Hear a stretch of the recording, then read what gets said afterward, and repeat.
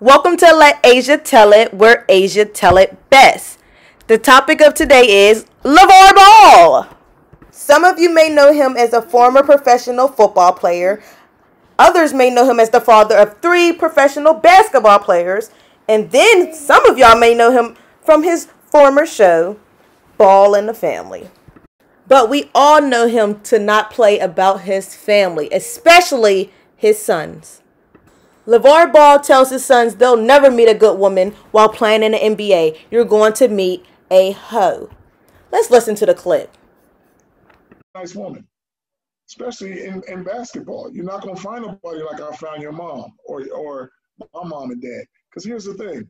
If you're in this profession, which you got all this fame and notoriety, how are you going to meet a good girl? You're not, because what you're going to meet her in the restaurant where you eat, or you're going to go to a club where you dance, or you're going to meet her at the arena. So I hate to tell you, you're going to meet a hoe. Just how it goes, son. And then you got to wonder, then the first thing they're going to say, oh, I didn't know you did that, man, with the Googling and all this. Oh, yes, they do. They know about you before you even get there. So, son, that's the bad part of the life you're going to get, is you're never going to meet a good woman.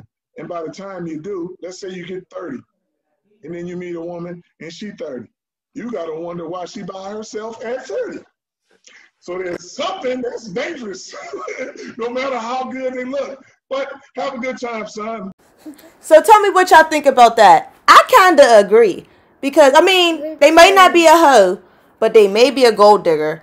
But I do feel like he has his son's best interest at heart.